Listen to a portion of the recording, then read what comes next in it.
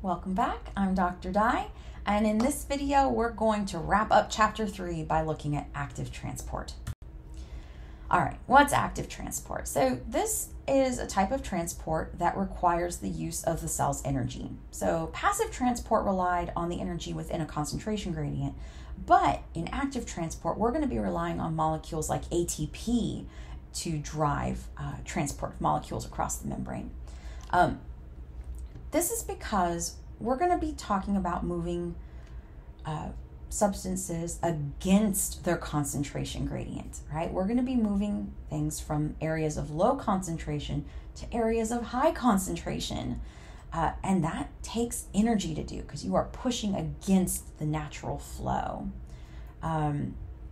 This also is used to move charged particles, very charged particles, and really large molecules. Some of them require energy to move across the membrane. Okay, so let's first talk about electrochemical gradients. So this is when there's a difference in the net charge on the inside versus the outside of the plasma membrane. These are incredibly important to your nervous system cells in particular, but also to your muscle cells. So the inside of living cells is electrically a little negative with respect to the outside of the cell. And this electrochemical gradient is so important for how we send signals. It allows, as it changes across the gradient, you can send signals. Really, really great stuff. So moving against this gradient. To move substances against their concentration gradient or against their electrochemical gradient, the cell's got to use some energy to do it. The energy is going to be harvested typically from ATP, which is generated by mostly the mitochondria, right, through oxidative phosphorylation. So active transport mechanisms, collectively called pumps or carrier proteins, they're going to work against the electrochemical gradient or against the concentration gradient. Two mechanisms for this.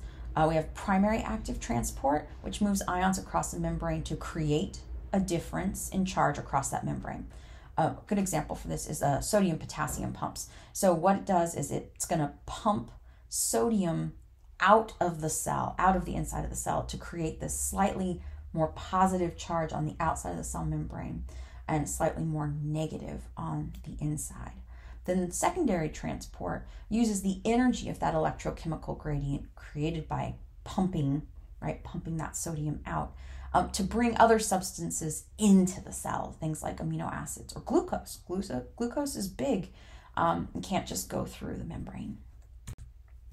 Another type of active transport, and this is big active transport, is endocytosis. So this is a type of cell transport that's going to move particles, like large molecules, parts of a cell, or even whole cells into the organism. When I mean whole cells, like bacteria usually. The plasma membrane folds in and vaginates, forming a little pocket. You can see in our little picture here, forms these little pockets that can then come back together, and it pinches off and pulls whatever that was inside the cell. And it creates a new vacuole. And that vacuole might go fuse with a lysosome or any number of other targets inside the cell for further use. There's going to be three variations of endocytosis that we're going to talk about. We have phagocytosis, which is the process by which a large particle, like a whole cell, is taken into the cell, right? Phagocytosis. Cell eating, okay, cell eating. So this is how a lot of your white blood cells, how they engulf little bacteria that they come across that don't belong. We have penocytosis, which is the cell membrane surrounds a small volume of fluid, pinches it off, forming a vesicle, and pulls it inside the cell. That can be a way to bring more water into the cell rapidly. And then, so penocytosis, cell drinking is another way to say that. And then receptor-mediated endocytosis, which is the uptake of substances by cells in a really targeted fashion. So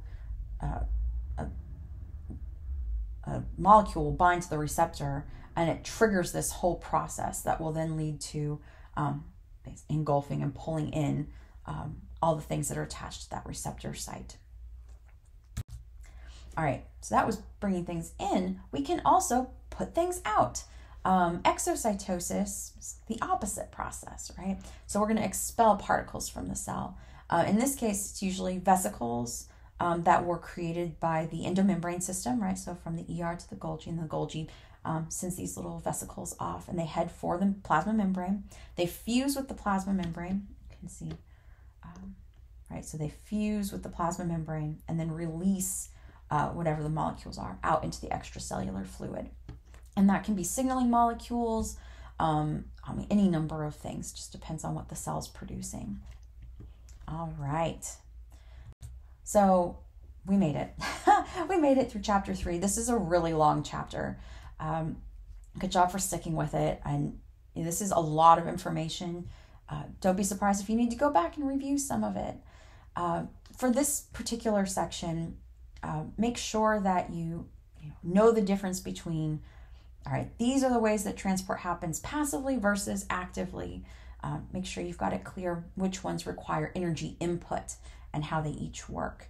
So now that we've got all the structures of the cell and their functions, have a basic feel for it, now we can start digging deeper into how cellular metabolism is going to work. And that's what we'll be doing in the next chapter. I will see you then.